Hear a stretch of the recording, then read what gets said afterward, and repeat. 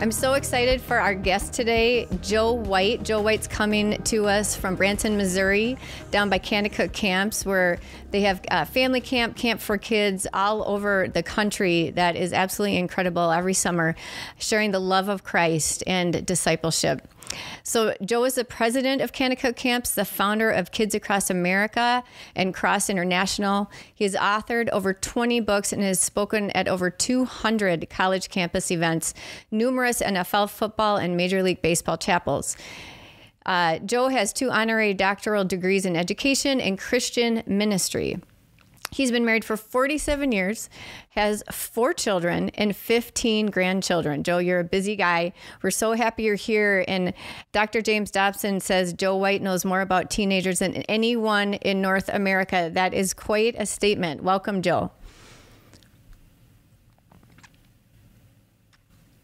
Joe, when I was down in Kanakuk early this summer, I did had the opportunity to go with my family to family camp, and you gave a talk on creation that we weren't expecting. We just heard, okay, Joe White's going to be down on the field and he's going to give this talk at night, and it may be late. And I just said to myself, all right, I don't care how late it is. I'm going to go down there and listen to that talk, because I had met you at Texas Motor Speedway. You prayed over me. We had a really cool experience. I heard you share the gospel, and I know I wanted to hear what God had to say through you in creation. So even the young children, like there was like 7-year-olds, 8-year-olds, they were captivated with the truth that you were speaking. And I'm just wondering, when did God lay on your heart, Joe, that you needed to speak about the truth about who created the heavens and the earth? Yeah, well, I grew up in South Texas, as I said on the previous podcast, and I was playing football in Dallas and was taking pre-med biology. And I love biology and genetics and all that, the sciences. And I was steeped in evolution. That's all that they taught at my university. And I know nothing different except evolutionary biology and, Darwin's, ideas about the origins of life, the origins of the cosmos. And of course, all the magazines, the Discovery Channel, and anything you'd read that was quote unquote scientific was all about, Darwin's philosophy of spontaneous generation, the Big Bang, etc. But then after I graduated, I started listening to debates on college campuses, recordings of debates between Christian professors and atheist professors, Darwinists, humanists, if you will. And I noticed that the humanists, the atheists, the Darwinists really didn't have any facts or data. All they did was ridicule the Christian profs who actually had incredible amounts of facts and data and evidence behind what they were talking about. And I felt cheated. I couldn't believe I'd never heard that in the biology classroom.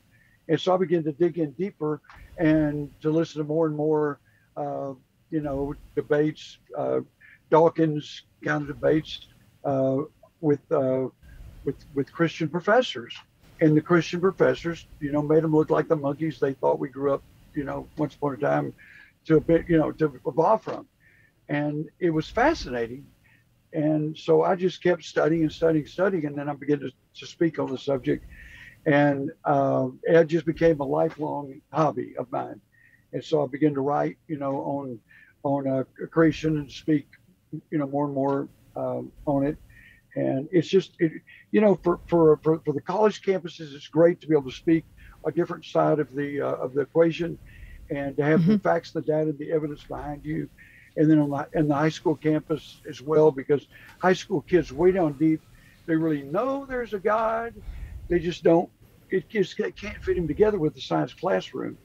And so when you can put the brain of your faith together with the heart of your faith, it's amazing what happens. There's like an explosion that goes off in the mind of a student, or actually of an adult. It's been a lifelong passion of mine for 50 years now. Amazing. And Joe, do you know how long public schools have been teaching evolution in the classroom? Yeah, well, it's interesting. Darwin wrote his book in 1859, The Origin of the Species. And, Darwin had a bad attitude about the Bible. He said the Bible's to be no more trusted than the writings of the barbarians. And he had a bad attitude about Jesus. He said that, Jesus' doctrine of heaven and hell is a damnable doctrine. And so he came in there with a burr under his saddle, And of course, he went to the Galapagos Islands in 1859, and he saw a bunch of finches with different sized beaks. And because these finches had adapted their beak size to the different kinds of foods they ate, he said, well, therefore, there's evolution. Well, finches becoming finches is not evolution. All that is finches becoming finches. That's called adaptation. But he assumed that over the centuries, even though he couldn't find any evolutionary biology, all he could find was this idea that if finches become finches, the frogs could become lizards, and lizards could become birds. And so he assumed evolutionary biology. But in fact, it never happened in science. And over the centuries, over the decades, because science was looking also for an atheistic bias, and so they just hitchhiked with Darwin's atheistic bias and built modern day science on Darwin's bias. But if we, can get this talk into details, it's easy to see that all it is atheistic bias, that there really is no data, there really is no evidence behind the ideas that Darwin postulated back in 1859. And yet we're still teaching them in the textbooks and showing them on TV. And, it's really, really sad to treat students like students can't think. They ought to be able to give students both sides of the thought and let them decide for themselves which is true and which is false. Right. I agree. And it seems like the enemy, that was just the way that he got in there to spread, lies about who God really is and who created the heavens and the earth. And I feel like, me growing up, I just remember, watching on PBS or learning in science class how old the earth was, and it's millions and millions of years old. And, I just took it for granted. I just was like, this is what they're teaching, so it has to be true. And I wasn't a Christian growing up. And when I became a believer in Christ in my 20s, and I started, my whole world turned upside down when I started reading some of these things.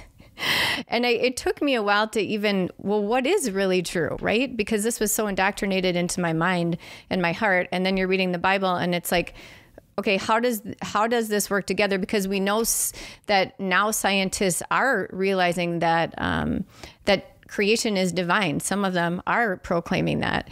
So how old, Joe, is the earth, do you think? Well, it depends on which dating method you look at. There's some dating methods that show a very old universe and a very old earth. There's also dating methods that show a very young universe and a very young earth. And so, it just depends on what study you're looking at, and also depends upon who you're listening to. But the thing that old earth people, and I respect, there's a lot of great Christians who believe the earth's very, very old and the universe is very, very old. The traditional thinking of science is the cosmos is about 13.7 billion years old, and the earth is about 3.5 billion years old. Genesis 1, if you take it as historical, which I do, by the way, teaches a 24-hour day period of time. 6 days God created, 1 day he rested. There's a lot of Hebrew writing evidence. I could get into that, another time, that talks about 6 24-hour days and 1 24-hour day of rest. But where old earth people, sort of stub their toe, like I was in a debate with a very well-published, brilliant friend of mine who is a solar physicist, and he's published all over the world, and he believes in a very old earth. And so we got in a little friendly debate one time, and I said, Gary, I said, do you believe God is omnipotent, which means God's all powerful? Well, he does believe in God. And he goes, well, he said, I believe that. And I said, well, Gary, if God is omnipotent, could he have done it in 6 nanoseconds? If he's all powerful, could he have created stars with light immediately to earth, like Psalms 19 says, the heavens declare the glory of God? Could he have done that? And could he have gone billions of light years immediately to the earth? Because that's one of the dating methods that makes the cosmos look very old is, starlight traveling at the speed of light. It takes billions of years for some of it to get here. And so how can we see it? But if God's omnipotent, it could he have done it in 6 nanoseconds? And the great solar physicist said, well, I suppose if he's omnipotent, he could have done it in any amount of time he wanted to. And he could have. If he's omnipotent, he could have antiqued, if you will, the universe. We can fast forward a DVD. We can fast forward an old VHS. we can fast forward a TV screen. Well, if we be people can fast forward some of our little moronic electronic tricks, couldn't God fast forward the universe? Well, of course. And then the WMAP satellite 206, what was sent off from NASA and took these pictures of the cosmos that have never been seen before.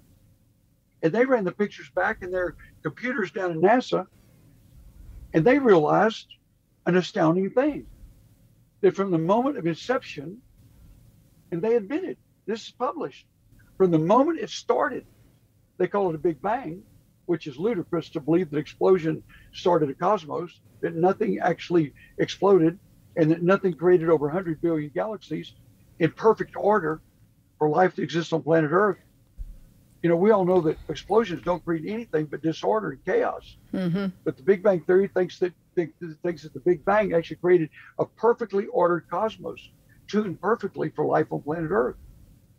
But at least they admitted, even though they still talk about a mindless explosion, the Big Bang, that from the moment of inception, now get this, if you don't believe that God's omnipotent, that the cosmos, the whole cosmos, traveled over 1 billion light years in the first trillionth of a second. That's why Dr. Robert Jastrow, the founder of the Goddard Institute of NASA, declared, we know with absolute certainty that the cosmos was supernatural. And he went on to say, the astronomical evidence leads to a biblical view of the origin of the world. And so looking at it through the telescope of the finest cosmology of today proves it was indeed supernatural. Now, if you want to put old age dating in place and look at it through an old age lens of naturalistic biology, as Darwin said, known chemical and physical laws, it looks very old. But if you believe that God is supernatural, that God can do anything he wants, that he's timeless, he can do what we think is 1 trillion years of work in a nanosecond if he wants to, or he can pack it into 24-hour days if he wants to establish a pattern for a biblical week, then he can do it in whatever amount of time he wants. But the Bible says that he did it in 6 24-hour days. The Hebrew word is yom, Y-O-M. The word elam means millions of years, long days. The word yom rab means long periods of time. But the word yom, as it's used in Genesis 1, when it's used with a number, or the words morning and evening, it always means 24-hour day. The writer was clear to make it clear that cows produce cows, that horses produce horses, that monkeys produce monkeys after their kind. And he did it in 6 yom. On the 7th yom, he rested to set up the pattern for the biblical week. And then, as I said, there are many dating methods. I think there's over 60 that have been scientifically evaluated that show a very young Earth. So it all depends on what lens you want to look through. If you want to look through the naturalistic lens, it can look very old. If you want to look through a supernatural lens, it can look whatever age God wants it to look.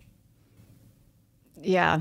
And God, we're spiritual beings, but I don't think we get in tune with that enough. And so I love what you're saying about the natural and the spiritual, because God is so big and he is he's omnipotent, omnipresent, omniscient. He can do anything he wants, and God is God. And I think at the end of, your creations talk, when you do discuss all of the facts, all of the science, all of the math, at the end of the day, that's where we land. Is God is God. He is the King of Kings and Lord of Lords, and he is over all, and we are here for a purpose.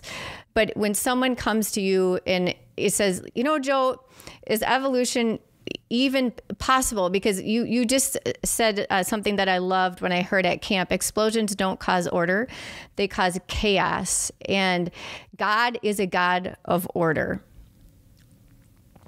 Well, Dr. Hugh Ross, a great Canadian cosmologist and astrophysicist, he and others that are as equally great in his field, have studied the tuning of the cosmos.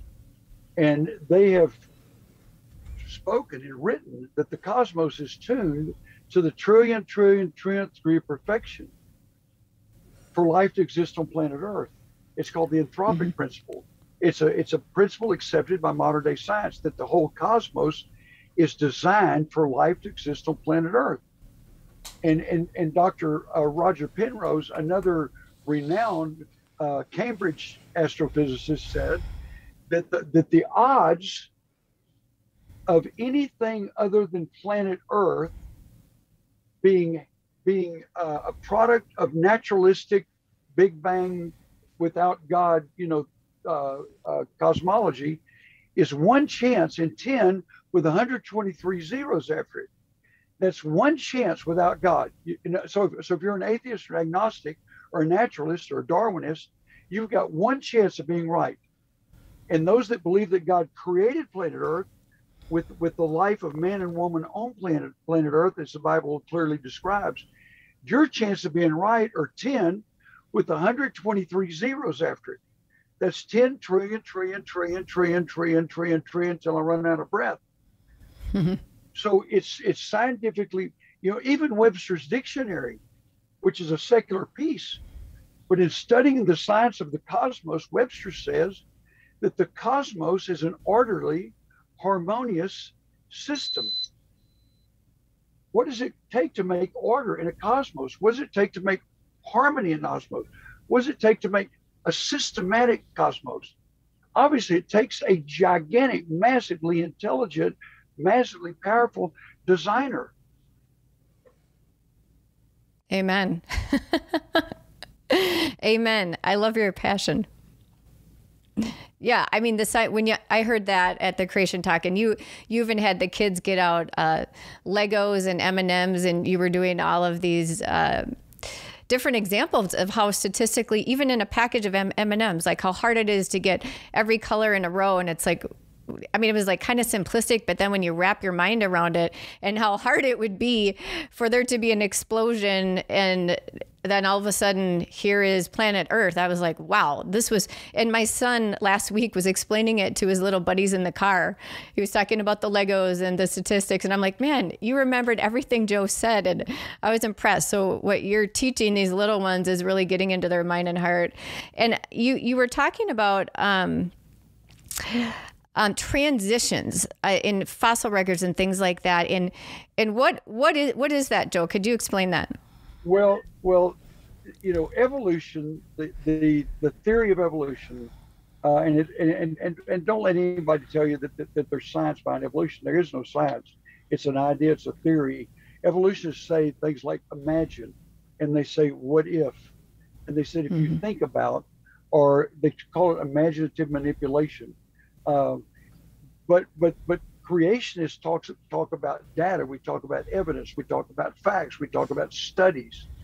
And but the mechanics of evolution are based on two things.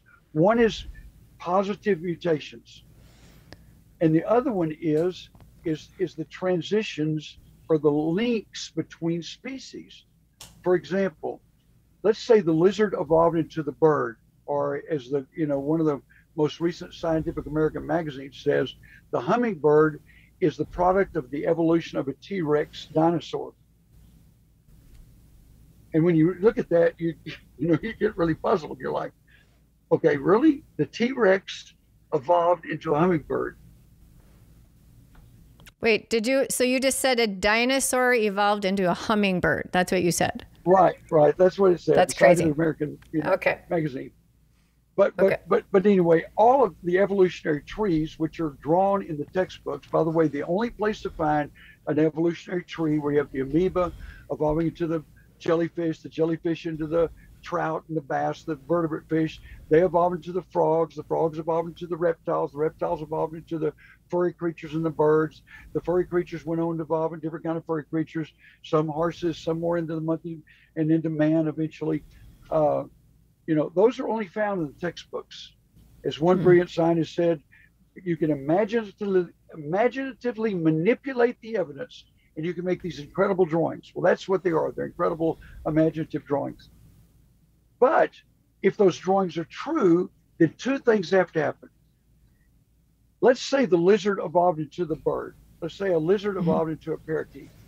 Over millions of years, there were mutations, so to speak, in the DNA code, the little thinking helix that determines all the characteristics of life in an individual. And so there's certain codes in the DNA uh, molecule of a lizard that calls for scales on his skin. And the Hmm. theory behind evolution is that there were mistakes in the DNA code, mutations. And the theory of Darwin was that the mistakes were helpful, that the mutations were positive. And instead of thinking scale, they thought feather-like. And so there were millions and millions. In fact, he said the number would be inconceivably great of these mistakes that all thought feathers instead of thinking scales. And so over the centuries, the scales became feather-like. And through billions of more positive mutations that thought feather-like, the feathers began to elongate into more wing-like structures. And so over the centuries, you have this half lizard, half bird. And so he's sitting there kind of puffy, half lizard body, half bird body, with half wings on his feet. And so there's a new scientific principle called the law of irreducible complexity, which says wings don't function unless they're fully wings. But even in your just, uneducated mind, you can picture a lizard with half wings. Can he run? No. Can he fly? No. No, he can't do anything except sit there and die. Hmm. And so more recently, the last 30, 40 years, scientists have proven that mutations are actually pathological. Mutations are deadly. As one doctor, Dr. Barney Maddox, says, the worst 4,000 diseases are caused from mutations. Hmm. Mutations kill the species. He said there's only one positive mutation for every 10,000 bad mutations, negative, deadly mutations. And that's why Dr. Pierre Paul Grisset, the president of the French Academy of Science, said no matter how numerous they may be, mutations don't produce any sort of evolution. There's no law against daydreaming, he said, but science must not daydream. So Hmm. mutations don't help, they kill once and for all. You can't have mutations that transfer a species to another. And then the other test of evolution is transitions, links, intermediates. Links. In the fossil record, all Darwin could find was finches. Finches becoming finches. As I said before, that's not evolution. That's finches becoming finches. Different size beaks, Mhm. that's adaptation. Evolution is one species to a different species. But he thought in the future, the biologists, the paleontologists would find inconceivably great numbers of transitions. Darwin called them missing links. Hmm. Today, Dr. Stephen Jay Gould, one of the great evolutionists from Harvard, himself not certainly a professing biblical student at all, but he still calls them missing links. And in fact, Dr. Colin Patterson, the number one biologist in the world, certainly in all of England, he wrote a book recently called Evolution. He had no transitions, he had no links, there were no intermediates between anything and anything. All he could find was fossils of lizards and fossils of birds and fossils of hamsters and fossils of E. coli bacteria and fossils of peppered moths, but no Hmm. transitions. And a Christian professor from California wrote him. He said, Dr. Patterson, why are there no transitions in your book, Evolution? And Dr. Patterson wrote him back. This is the chief paleontologist for the British Museum of Natural History we're talking about. And he said if there was one transition, just one, between anything and anything, he said I would have included it, but there are none. So mutations are deadly and there's no links. That's why they call them missing links. And people are like, what Wow. about the monkey men? Well, Yeah. Piltdown man and the Australopithecine and Java man and Neanderthal man, not Neanderthal man, but Nebraska man, they've all been proven as hoaxes. Piltdown man, they've all been proven as hoaxes. Neanderthal man has been now proven 100% human with a brain capacity just a little larger than ours. He buried the dead. He had religious ceremonies, completely human. And so Wow. these things, these elaborate structures they build in museums are simply made out of plaster Paris and fake hair. As one scientist says, there's very little integrity in the field of anthropology. That's the study of humanoids, of transitions between monkeys and men. There's no integrity there. There's just all this theory. It's astounding to me that we have gone along with this for so long through this evolution theory. It's wild. Yeah, and the problem is you've got to become a very secure, renowned scientist in your field to speak up. Yeah. As I've quoted some of these gentlemen, so far in our broadcast, they are so secure in their field. They've already been announced as the number one, scientist in their field. So now they're not afraid to speak up, because if you speak up about the fallacies in evolutionary biology, they won't publish you anymore. Yeah. And like Sir Fred Hoyle, who's been pronounced the number one cosmologist in all of England by the London Telegraph newspaper. He said the chance of life without God, the chance of Darwinistic evolutionary biology without God, is one chance in 10 with a billion zeros after it. A billion. There's only 1 in 10 to the 80th electrons in the whole cosmos. So that would be about as lucky, if you will, as flying through billions of trillions of cosmoses and finding a electron with a red check on it, with a electron microscope in your first try. I mean, it's impossible. But he's got to be renowned in his field before he'll publish ideas like that. Because if they don't, they'll just stop publishing you. Well, he doesn't care. He's already been declared the number one guy in his field. And he says, without God, it is literally ludicrous. It's past impossible to think it could all happen without God. I am so thankful that there's people out there that are speaking that truth.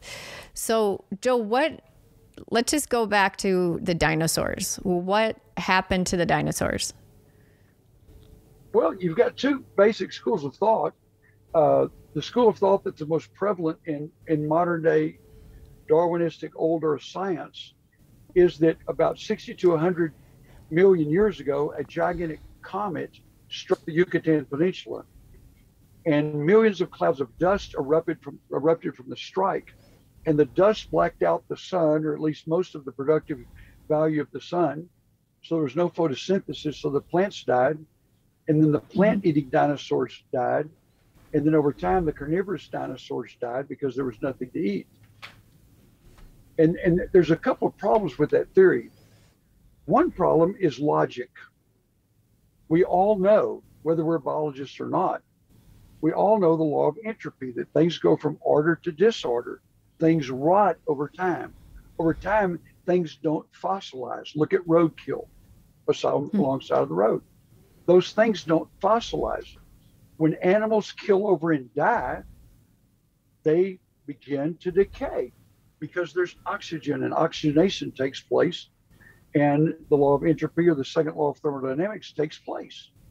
The only thing that can fossilize, as any paleontologist will tell you, is the instant coverage of mud, sand, and gravel in a flood. There must be instant coverage and an instant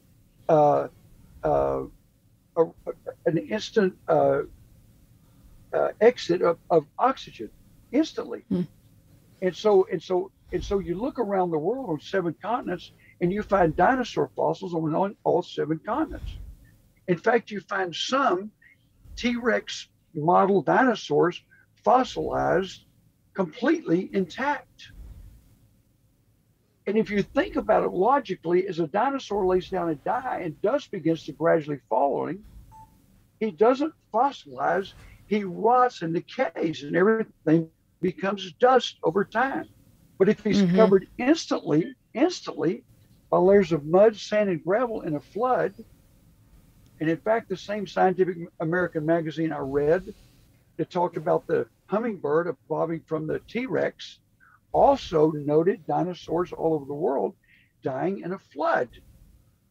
And I've read 5 scientific periodicals recently that all agreed on this statement. And it says this, that evidence continues to mount from all over the world that the demise of the dinosaur was the result of a flood on all 7 continents, instantly covered by mud, sand, and gravel in a FLOOD flood. Flood. And so people are like, well, surely there wasn't a worldwide flood. I mean, that's just got to be a biblical story. Even though we're over 100 ancient civilizations in the history that's been dug up by paleontologists talk about a worldwide flood. Not with the Bible in their hands, just because it was handed down from generation to generation. From all over the world, ancient civilizations, worldwide flood. And many of them talk about a surviving family. Many of them talk about a husband, a wife, 3 sons, and their wives all over the world. A Chinese tradition, which was handed down from a Hawaiian tradition, which was handed down from an old Chinese tradition, calls the guy Nuhu and his wife and his 3 sons. And so even though there's data from all over the world of a worldwide flood, even though there's fossil evidence from all over the world of a worldwide flood, even though they're finally admitting the gigantic canyons around the world were caused by massive flood, science doesn't want to admit there's a Bible, and the Bible's accurate, and the Bible's scientific, the Bible's real.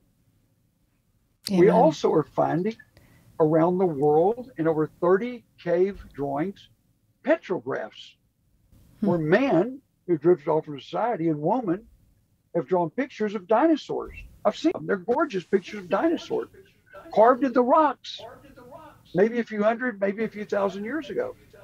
How do they know what they look like?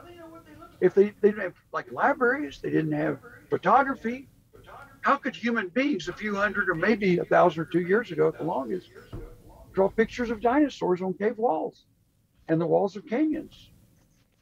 And then in Glen Rose, Texas, they've actually found a fossil bed, a layer of strata with human footprints, like a lot of them. One of them was size 19, and dinosaur footprints walking in the same strata. Wow. How could that be? How come there's languages all over the world that talk about dragons and leviathans and behemoths and beasts? By the way, people say, well, the Bible probably is not scientific because it didn't talk about dinosaurs. Well, nobody talked about dinosaurs till 1841, till Sir Richard Owen invented the word dinosaur. Everybody knew there were dinosaurs. They drew pictures of dinosaurs. They dug up dinosaur fossils. But they always called them beasts. They called them leviathans. They called them behemoths. They called them dragons. And there's languages all over the world about dragons, leviathans, and beasts, just like the Bible talks about.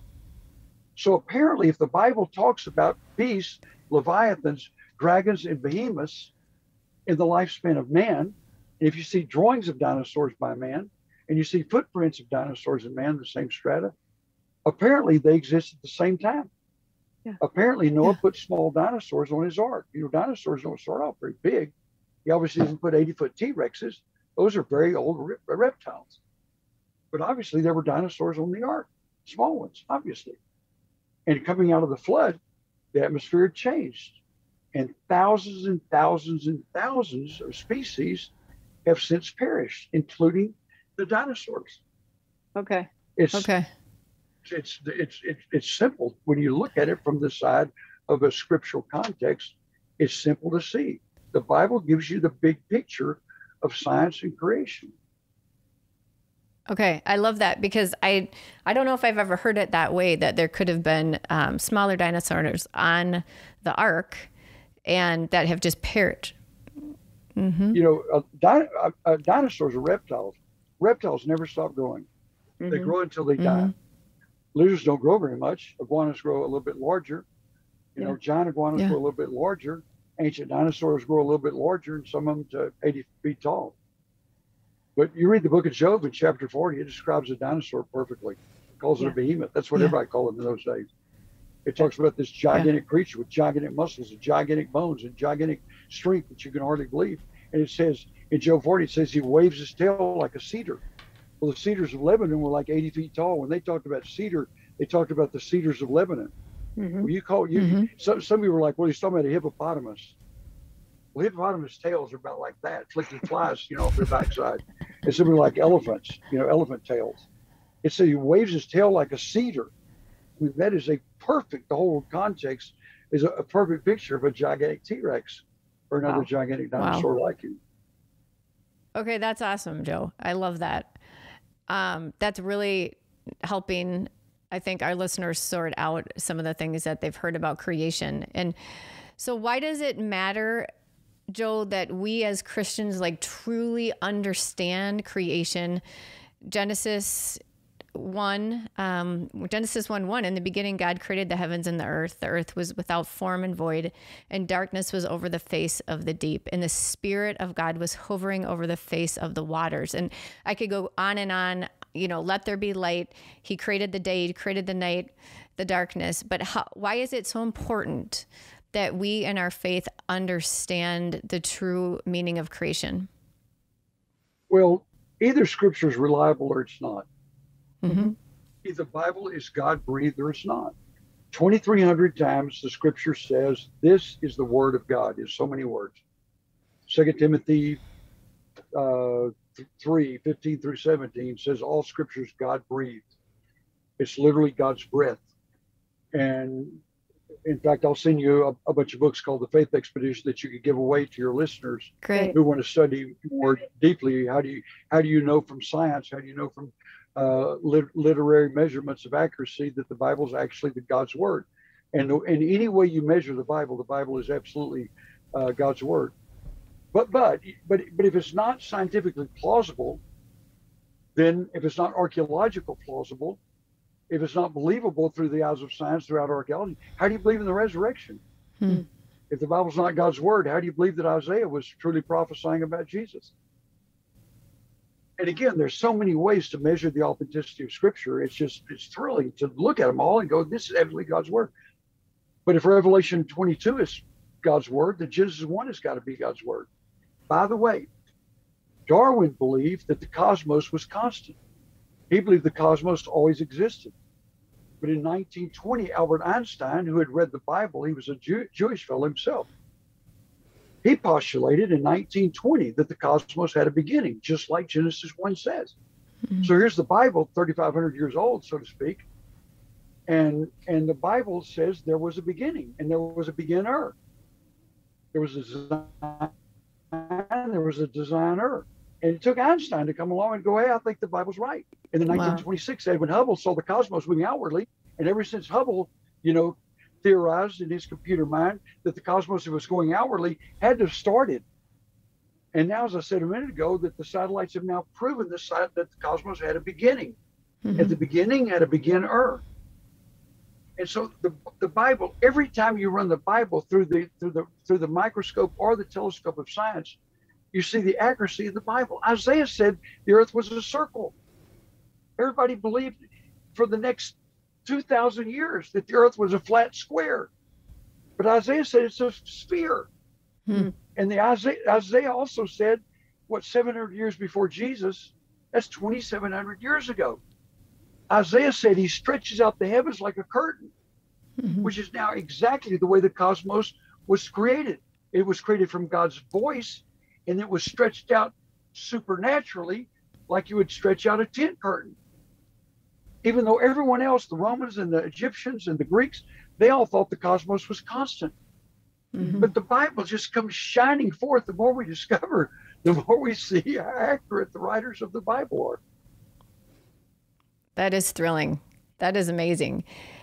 Joe, why did God create the heavens and the earth? What was his ultimate purpose? Well, that's really a great question. And again, going back to science, it's called the anthropic principle. And the science of the anthropic principle, which is adopted in the hallways of modern day science, secular, Christian, biblical, whatever, it says that the cosmos was designed, whether they say it happened accidentally over 13.7 billion years, or whether they believe that God actually supernaturally put it together, the cosmos was designed for life on planet Earth. The whole cosmos was put together so that man and woman could live on planet Earth. We're like the diamond on the crown of the cosmos. And if you believe anything about biblical history, if you believe anything about the history of Jesus of Nazareth, you see the heart of the Creator if he made the whole cosmos for life to exist on planet Earth. And if you believe anything about the science of design, and if you believe in looking at the evidence and the facts and the data versus the theories of atheists, and then you put Jesus into the equation, then God obviously had a heart of incredible love. And as we have adopted in my family from Africa, children that are now in our family, and we love those kids who came in from orphanages as much or more than we love our biological kids, that God as a father wanted to experience the heart of an adopting father, knowing that giving man free will, we'd go astray, we would choose to go our own way. And then you put Jesus into the history of the earth, and you see that God wanted to adopt. It's just so cool and so simple for the heart of a dad. He wanted to adopt. And it says in 2 Peter 3:9, God's patient, and he's slow to anger, not wanting any to perish, but for all to come to repentance. God wants a big family. And that's why the Bible will soon be translated into over 7,000 languages. The Hobby Lobby people, the Green family, the Bible Museum folks, they've got, the different translators around the world combining their efforts now, and they're on track within 11 years to have the Bible in every known language of at least 10,000 people in the world. That's at least 24 chapters, mostly the book of John, in every language in the world. God is on a mission to save the world. Praise God. That's where you and I come in the picture. That's our job. Amen. It's a privilege. It's a privilege.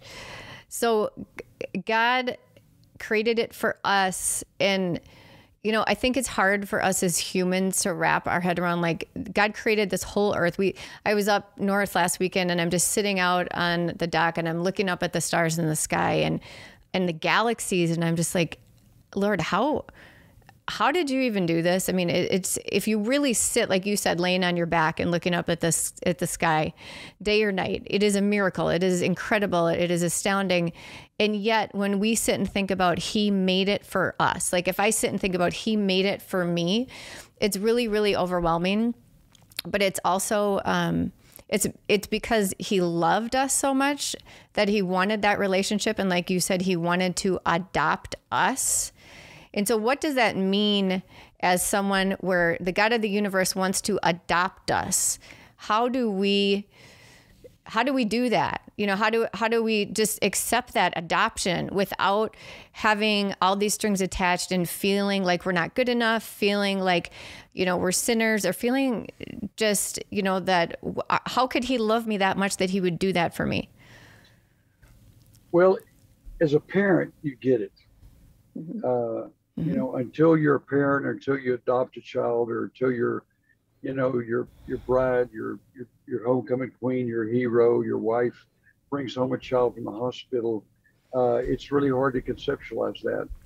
But as soon as you see a child come into the world, your overwhelming love for that child, or if you are fortunate to bring home a child from an orphanage in another country, and immediately your heart wraps around that child, and you love that child like that child is your very, own gift from God. You get the love of a father. There's nothing like love of a mother or the love of a father. There's nothing like it. And the Bible is clear that God is Father. That's why it's so much fun to witness to Muslim guys, because they don't know God as Father. And when they understand that Jesus was sent to the earth to, yes, be crucified, and yes, become a sacrifice for our sins, and that God wants to be Father, wants to adopt us into his family of faith. Watching Muslim guys turn their hearts to Christ is one of the most wonderful things imaginable. Everybody wants to be adopted. Everybody wants to have a dad. And every little girl wants to know that she's daddy's little girl. And many of us don't have dads that live on this planet, or maybe our dads walked out, or maybe our dad was mean to mom, or maybe our dad didn't measure up to what we think a dad should have done. As men, we're fallen as dads. We're not perfect. But when we have a perfect father who loves us perfectly, it's like I saw a bunch of football players a minute ago out on this field where I am, and we were talking about playing for one audience. We call it audience of one. Playing football as if Christ is the only audience. And it gives these players in the NFL and colleges and high schools and junior high something greater to play for. And then they start playing for purpose because they're God who doesn't even see mistakes, because that's the eyes that God sees us through the eyes of a cross. And it eclipses our mistakes, which is just an incredible thought. He has rose-colored glasses, cross-colored glasses, and he sees us as adopted, as righteous. And so to everybody wants that kind of love and adoption. I talk in prisons, and I talk to the NFL teams, I talk to, people on streets and, Muslims and all kind of, and everybody wants that. Everybody is hungry for that sort of a relationship with a father who's an unconditional lover. And so God says, behold, I stand at the door and knock. If any man hears my voice, I'll open and opens the door. I'll come into him. John 1:12 says, to anyone who receives me, that's the Spirit of Christ. To anyone, whosoever receives me, then I'll make him a child of God. And so it just takes letting down that last little wall, just letting that last little hurdle lay down the track. You don't have to jump over it. The big sin hurdle, that big pornography addiction hurdle, that big sex addiction, that big, substance addiction or hatred addiction to your father because he wasn't there.